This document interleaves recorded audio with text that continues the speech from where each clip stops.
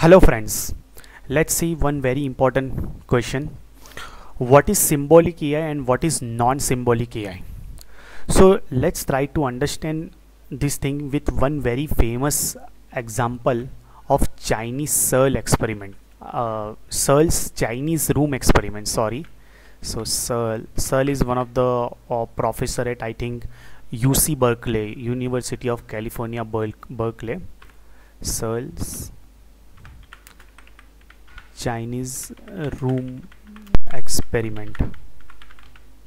So what is the Searle's Chinese room experiment? So Chinese room experiment is that there is a one agent is sitting behind the wall, inside the room, and from that room, inside that room, either machine will exist or either one human is exist.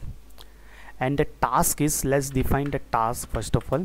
And with respect to this example, we'll try to understand what is symbolic AI and what is non-symbolic AI, and we'll try to differentiate that what are the different fundamental approaches behind this symbolic AI and a non-symbolic AI. So task is to translate text from English to Chinese. So what is that experiment is that this is one of the thought experiment.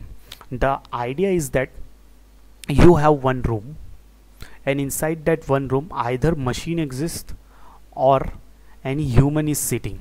We don't know what is that, and there is a one window from that you supply the English text statement, and that machine program which exists inside that room or either human exists inside that room, it will translate this sentence of Englishes into a Chinese.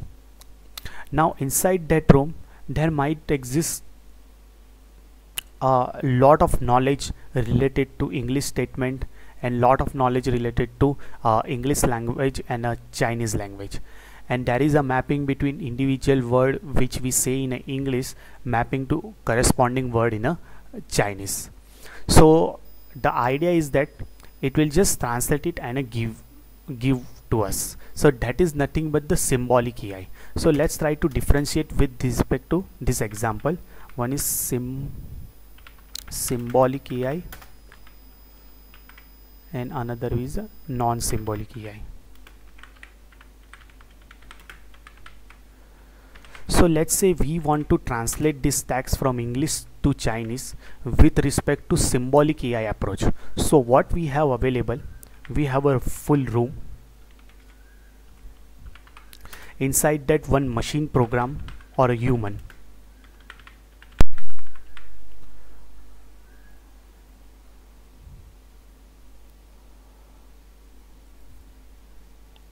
Sorry, actually it's disconnecting.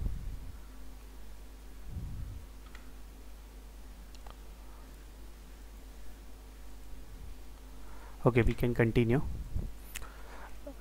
One room is there, and inside that one room one machine program or a human exists. We don't know what is that actually, and there is a huge bunch of data related to English language and a Chinese language is available, and a mapping from individual word of English to Chinese is available. Now we supply the English statement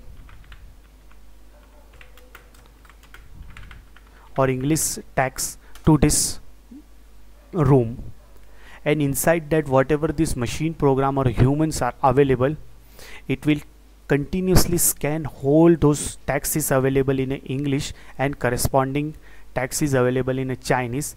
It will translate it and give us. So that is what the idea behind the symbolic AI, that you are trying to represent everything in a symbolic form, all English language sentence, all Chinese language sentence, and it's mapping from corresponding word in English to the corresponding word in Chinese. So you are trying to represent everything in a symbolic way, and it will just translate it, but while translating it has to scan through every single English statement, whatever the text we have supplied, based on that, once it finds the English statement, it will try to find the corresponding Chinese statement or a Chinese word. It will club it and it will give us. But there is a might be possibility of erroneous translation also might exist, because it doesn't know the context behind it, what is the intention behind this particular sentence. It is something like a lookup table that this symbolic AI system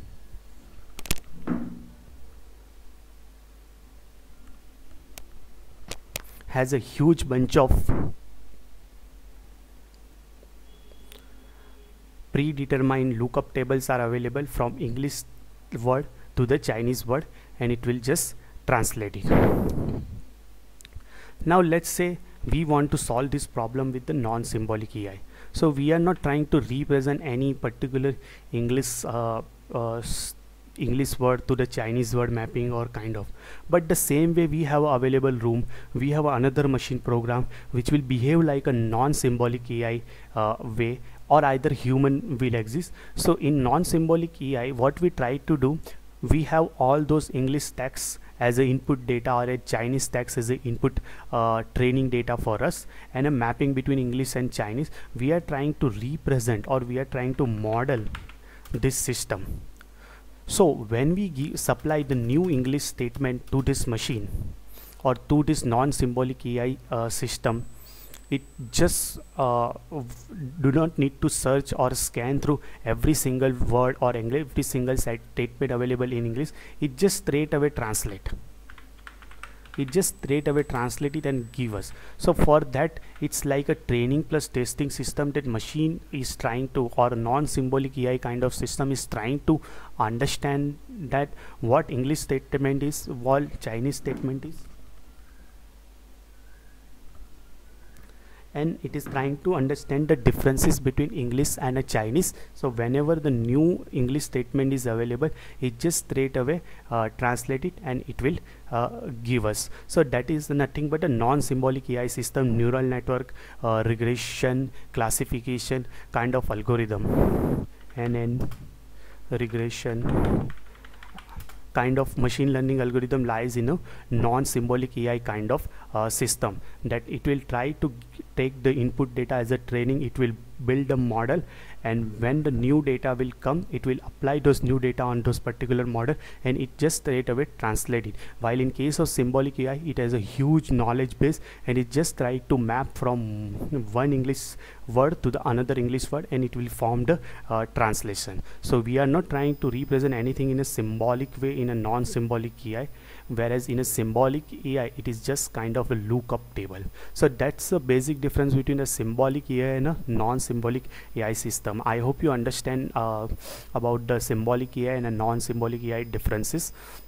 If you have known any more example, just write down into comment, and we'll try to explore more about the how you can look at the same system, or you can approach the artificial intelligence system from the symbolic AI approach or a non-symbolic AI approach.